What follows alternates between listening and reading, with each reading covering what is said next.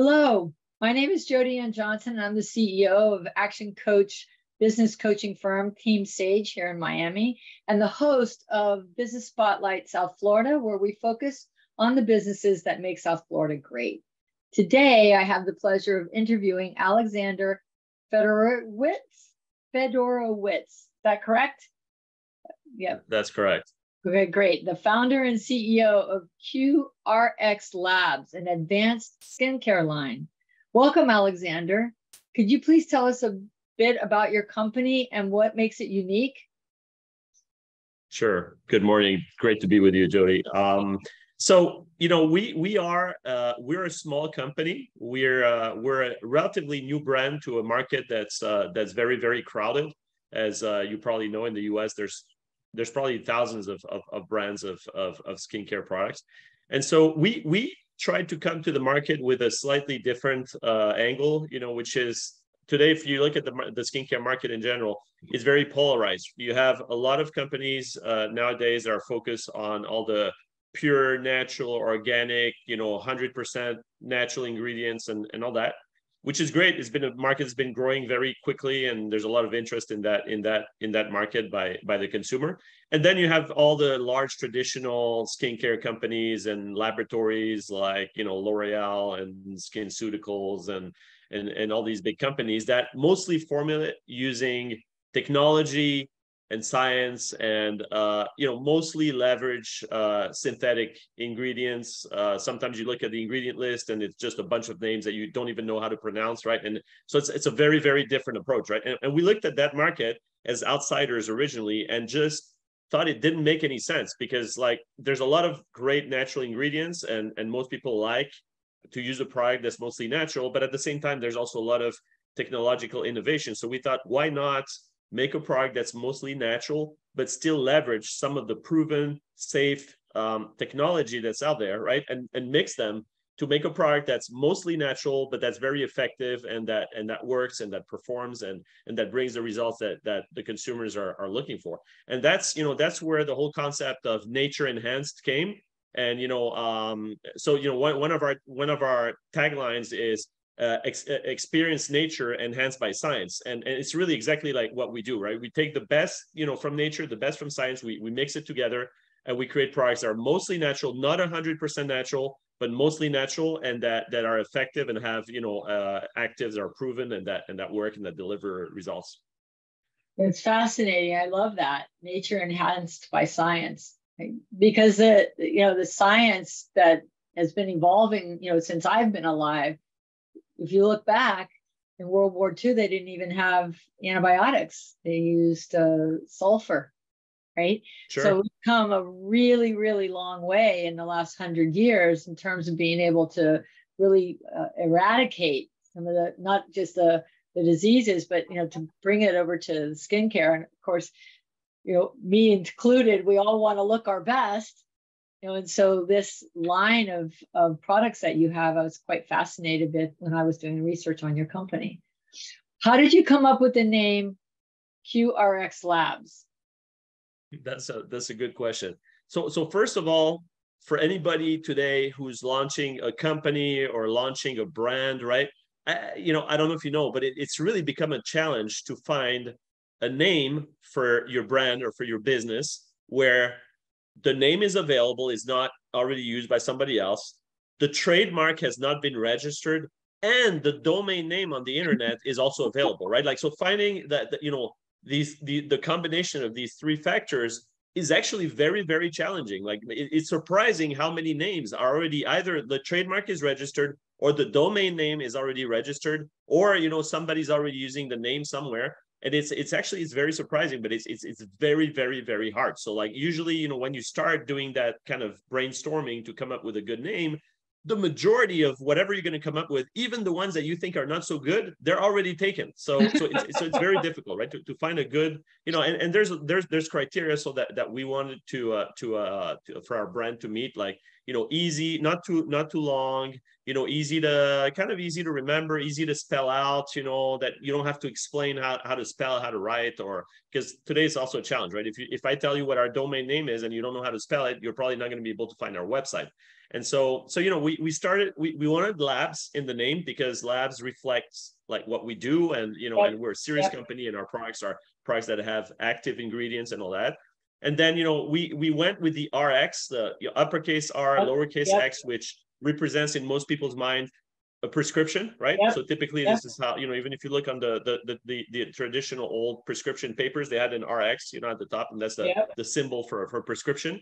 And then we added the Q in front, which is quality, right? I mean, and that's a big factor for us. I mean, we want to produce products that are affordable, that don't have a huge luxury level price tag. So our products are very affordable, and they deliver great results. They have larger formats. They deliver more value for the consumer, but they have the same quality that you would find in some top of the line, what's considered luxury brands, right? So you start looking at some of the ingredients that we use, the type of squalane that we use in our squalane based products, the type of vitamin C that we use, the type of glycolic acid. I mean, those are the same ingredients that are used in some of the most expensive skincare products today, out there in the market. So we have that level of quality. We have a price that's affordable, and that we try to reflect that in the brand name, and obviously find a name that was available, and so that's the name that we got, and it's worked out for us. I think that it resonates with people. It's short, it's easy, and Yeah, I was intrigued by my background was emergency nursing before I went into business, and so that RX that caught my eye. But it's a really good explanation of how you named your company. It's brilliant. All right, so how long have you been in business? So technically, our company's been in business now for almost 10 years, but our company started completely differently. Originally, we were just like a lot of people out there, purchasing products wholesale, reselling them online, and so we were just really like a trading or online retailing company, right? And then, at some point we realized that being a middleman had very little future in this new world, right? Because middlemen are now, not that useful, at least not as useful as they used to be. There's a lot more transparency in pricing, in inventory availability, location, and channels. And so like middlemen is a role that's shrinking. Margins are shrinking for middlemen. And so we saw that the path towards the future was really around owning a brand, building a brand, and controlling that brand, and controlling the destiny of that brand, right? And so back in 2016, we decided to create our own skincare brand, QRxLabs. And so we initially during that year we worked on creating the brand.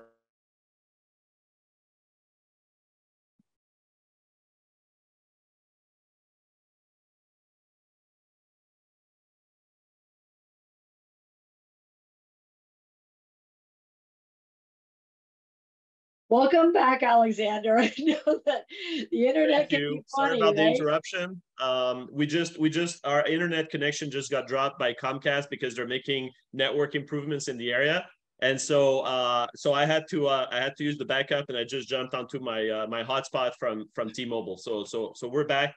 You always have to have some contingency plans, and that's what we do to continue doing business. Exactly. The show must go on, right? Great, Alexander. And you're right.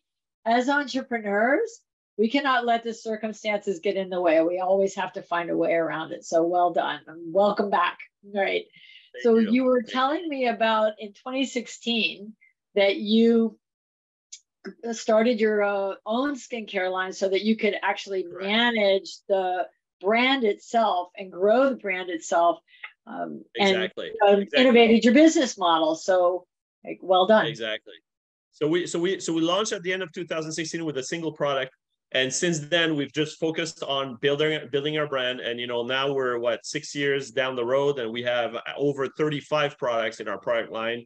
We have different sub product lines and all that. So we've actually done quite well, and I'm very happy with where we are, because when we launched the brand, I have a few friends who were in the beauty business before, and they told me, don't do it. You're going to lose your shirt. This business is cutthroat. Unless you have millions of dollars for marketing, it's almost impossible. you're not going to make it. It's too competitive. It's too expensive. And we kind of ignored a little bit like that advice, and we decided to start small and to focus on online, direct to consumer, ignore the traditional brick and mortar world and all that. And it served us because, with online, you can be a lot more efficient and you can get a lot done with smaller budgets. And that's what we were able to do and just grow from there, step by step. And today we have a nice operation. We have a great brand. It's growing. It's got a lot of consumers that are even on subscriptions for some of our products now. So, we've acquired a lot of trust from consumers. We value that trust, we respect it, and we continue to build it and release more and more products based on the feedback that we get from our customers. So finally, we made it. And sometimes you just have to ignore the advice and just go for it. Well-meaning people with bad advice, right? Sure. So Simon Sinek says that people don't care what you do or how you do what you do. They care why you do what you do. So why do you do this? Why are you doing this? I can see the passion. So what is it? Well, first of all, my background is not consumer products or CPG. It's not retail. It's none of that. My background is really technology, right? I studied computer science in university. I worked in the IT world for over 20 years. Worked for some of the largest, tech, tech 5 companies, IBM, Oracle, very large companies. In a completely different world, different business, all virtual, no physical product, right? Selling software, building software. And so, when we got the opportunity to launch a skincare brand, after being more than 20 years in the same industry and all that, part of the attraction for me was just like getting into something different, something new, something totally different, something physical. Now we have physical product, we have machines, we make product, we ship product, we deal with trucks and pallets and forklifts, and it's completely different. So it was after doing the same thing for more than 20 years, even though I love IT, I love tech, I still love it today. I loved working for these big companies. I learned a lot from them.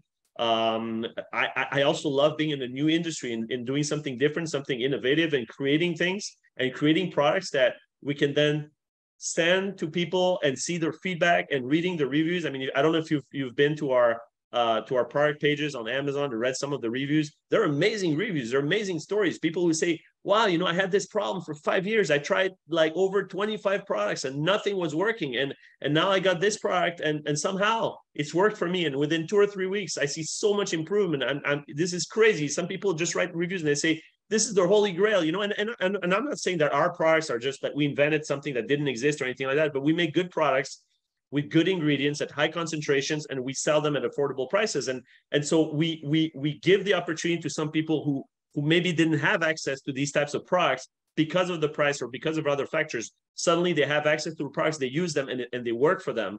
And we see the result, for them, for their lives and for their health. And that's great. I mean, it's really encouraging to see that. It's motivating and it's fun. So yeah. I'm passionate about it, as you can see. I can see it, which is a great thing. You say we. Do you have a partner? Yes, I have a partner from the beginning of the business, and so her name is Silvana, and we're both owners of the company. We've both been there from the beginning. We don't have any other investor or anything. It's really like the two of us who own the entire business, and our roles are very clearly like separated. Like, so she's very focused on the operational. So everything around our staff, our manufacturing operation, our fulfillment operation, all that. And she manages all that. And I'm focused on strategy, product development, finance, basically kind of like all of the front facing, aspects of the business. You're describing what Gino Wickman wrote in his book, Traction, about the integrator and the visionary. So you're the visionary and she's the integrator, that visionary who's out there, big kind of relationships, banking relationships, marketing, and then the operational person who does implementation of the strategy that you come up with. So that's great, because right. And I think that works well. I think sometimes in some businesses, when you have two partners, for example, who are both visionaries, or who are both operational, it tends to create problems, right? Because like either you're, they're both operational and you're kind of like missing that visionary part and the strategic part, or they're both visionaries and then they just collide because like they have slightly different visions or radically different visions, and they just can't get, they can't agree. So yeah, I mean, I think it's good to have both sides and balance each other out and complement each other. So yeah, that's great. It's worked out. Good. Great. So given your business model, were there opportunities and even challenges in the pandemic? Yeah, that's a good question. So yes and yes. I mean, were there opportunities? Of course, because a lot of people were stuck at home and they just started focusing on their computers, their tablets, their cell phones, and what they could purchase online without necessarily leaving their home, or just having more time on the devices simply and looking at things. And so, kind of like the visits and the page views and everything skyrocketed during the pandemic because they were just locked up in their homes and they have nothing to do, right? So they're going through their social media and going through Amazon and going through everything they can, just right. Looking at stuff, right? And so that was definitely an opportunity from that perspective. Now, there were also a lot of challenges. And so, we didn't have the challenges that certain businesses like restaurants had because we're a manufacturing company and we ship direct to consumers. So we never stopped operating, not a single day during the pandemic. Right. Like we were open every single day because we work in a very sanitized environment because we make skincare products. Everything, is covered every day with 99.5% isopropyl alcohol. So actually we never even really had people getting sick or anything in our facility because everything is so sanitized that like is not a good environment for viruses to to propagate. So we never really had like a big wave of COVID or anything, thank God, and we were able to continue operating during that period of time. But there were other challenges. There were a lot of challenges around logistics. So just trucking and the whole freight industry, delays, crazy cost increases, unavailability of trucks and drivers and all that. There were problems with availability of certain components and materials that we use to make products. So suddenly, we had to be very creative. Hey, like that type of jar has become unavailable across the United States. It's just impossible to find. Well, we're going to have to use a slightly different jar, and so we had to adapt. We had to be very flexible and agile and very proactive. There were certain things that were running out. We had to like purchase larger quantities to stock up and be able to maintain continuity of our materials and supplies. And then there were other challenges, for example, around online advertising. If you have any people in your audience who do a lot of online advertising, I'm sure they went through the same thing. Suddenly, very large companies that used to have large budgets for offline advertising were not able to use these budgets for offline advertising, and they just redirected all of that online, not necessarily in a very efficient or strategic way. So it's kind of like, hey, I got 100 million here that I was planning to spend on billboards in airports. All airports are closed. Well, let me just like pump that into online advertising. Doesn't matter. Just blast ads like everywhere you can, right? So suddenly these businesses are like paying insane amounts of money for clicks and for impressions, and that obviously affected negatively anybody else who's dependent on the online advertising to drive their business and drive their volume. So it affected us. Our advertising costs went up. Yeah, so that was those were indirect impacts for us. And now we see that everything is kind of like not 100%, but everything is obviously we don't talk about COVID anymore so much in the US, but there's still some remnants from that in terms of the impact, inflation, some of the changes that happened on advertising costs, freight costs, and all that. It's come back, but it's not come back 100% yet. So I think we still have some room for more correction. Well, you were expressing the agility and the ability to be kind of nimble in response, and I think that's a gift that entrepreneurs have. What would you say is your biggest business challenge in the next 2 to 3 years? I think in the next 2 to 3 years, probably our biggest challenge is is just taking our business to the next level. And there's always a next level, right? I mean, so initially we started very, very small, had a single product, you know, had no initial customer audience or anything because we're a new brand, right? Starting from scratch. And so that's a big challenge, right? Now we've surmounted that challenge, and we now have an entire product line, and we have a pipeline of new products, and we have a large audience of customers, and we have subscribers to some of our products and all that. And so now is like, you know, the challenge is how do we get then to the next level, right? Like, for example, how do we get more international exposure in certain key, you know, countries? How do we get more exposure in alternative channels where we're not necessarily present today, right? Maybe how do we start, you know, penetrating into brick and mortar in certain cases where it's strategic? So there's a lot to do. I mean, we're still, you know, we've grown substantially, but we're still very small compared to some of the giants in that business. Yeah. That business continues to grow. That segment continues to grow. Skincare is a huge segment, has huge growth every year. So there's still a lot of room to do a lot of things, right? And it's always, I think, like when you have a small business and you start growing, it's always like, how do you get to that next step, right? And do you need to hire more specialized, you know, professionals? Do you need to invest in more machines? Do you need to, you know, and all of those are in their own, their challenges, right? They're complex. They require investments, funds, risk, and everything. So I think those are the main challenges that we face.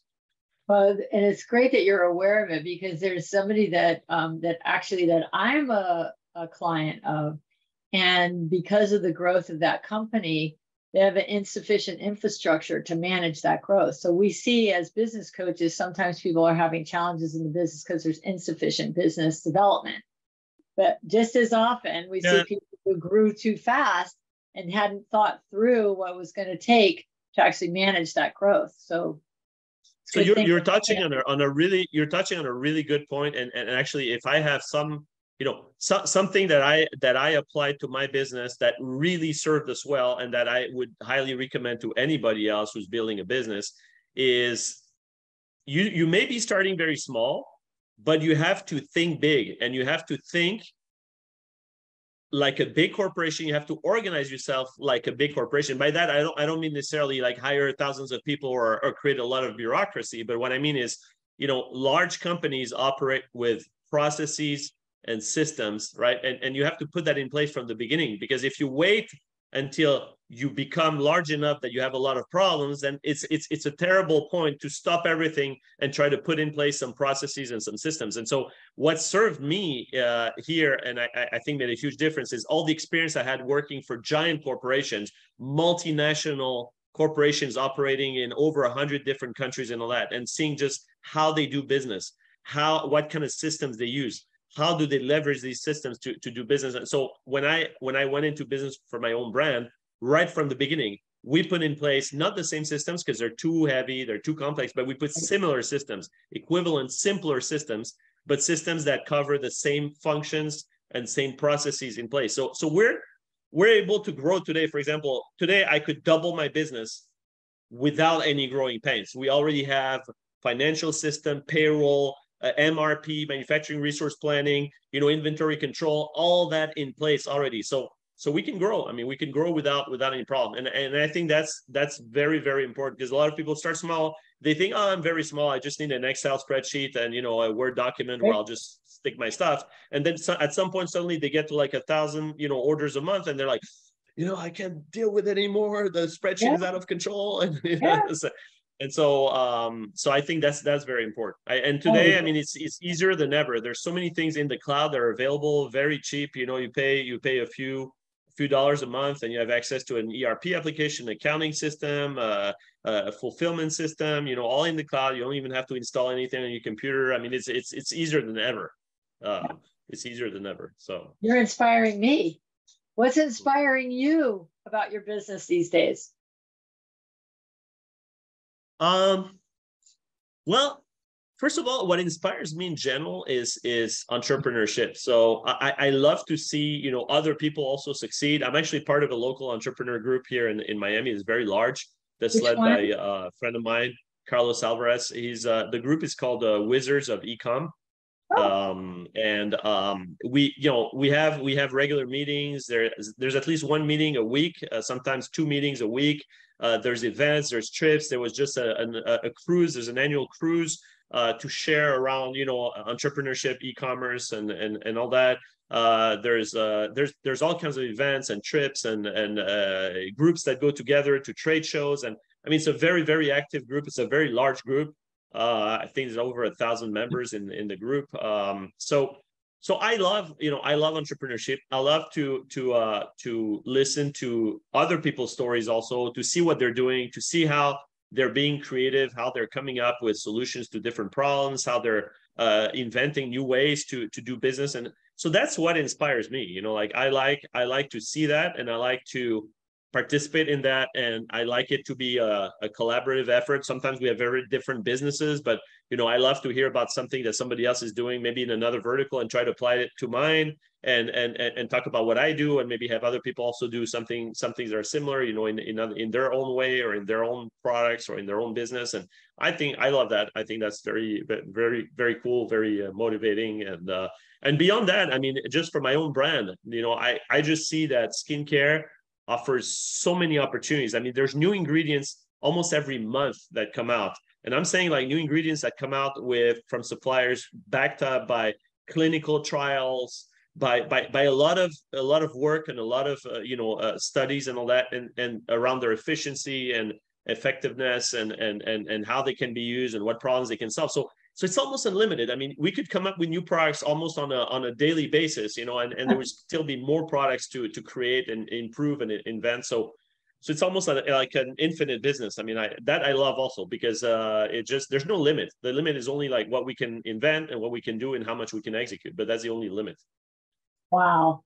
Well, I'm absolutely inspired by you and by your company. So is there anything you want to say before we wrap up this interview? Any parting thoughts?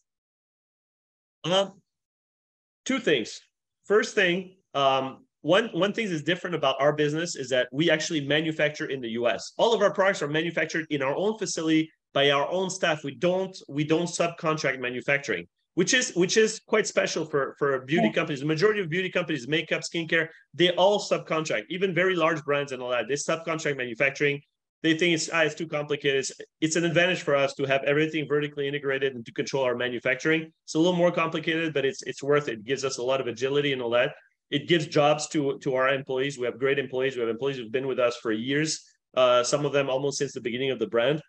They continue to grow also their careers, with us, and their personal situation. And so sometimes, I just hear people saying, "Oh no, it's impossible. You can't manufacture in the US. You get import from China. That's the only way." But it depends. It depends on the product. It depends on the situation. But it's not impossible to manufacture in the US. You can manufacture in the US your own products, and you can make it efficiently, and you can have great margins, and you can be successful, doing that. So that was one point. I talked about that at Prosper show in Las Vegas last year. I did a presentation around that concept of manufacturing in the US, and it's very possible, and it's not as complicated as a lot of people imagine.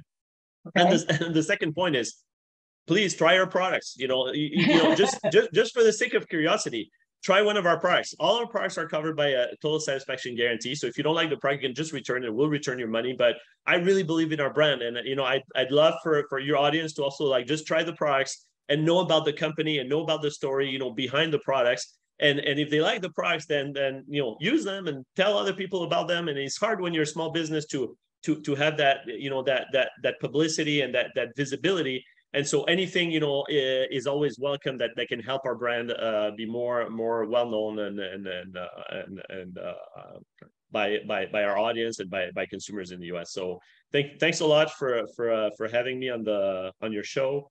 And I hope that a lot of other people launch also their own brands and their businesses and can have a lot of success. Thank you, Alexander. And thank you for, not only what you do for your customers, but what you do for your team and for our community. And manufacturing here in Florida, it was not, very well established. So being able to do manufacturing even here in Miami, thank you for doing that, because it provides jobs and it increases the economic impact, that we can have. So thank you for that. And you can find out more about Alexander and his company, QRxLabs, at QRxLabs.com, on Amazon, and in a variety of other places. So when you type it in, you're going to find that they're everywhere. So I predict great things from you and for you, Alexander. And thank you for this. Thank you. Thanks. So that is Business Spotlight Miami and South Florida, where we interview business owners that are making South Florida great. Thank you so much. Thanks.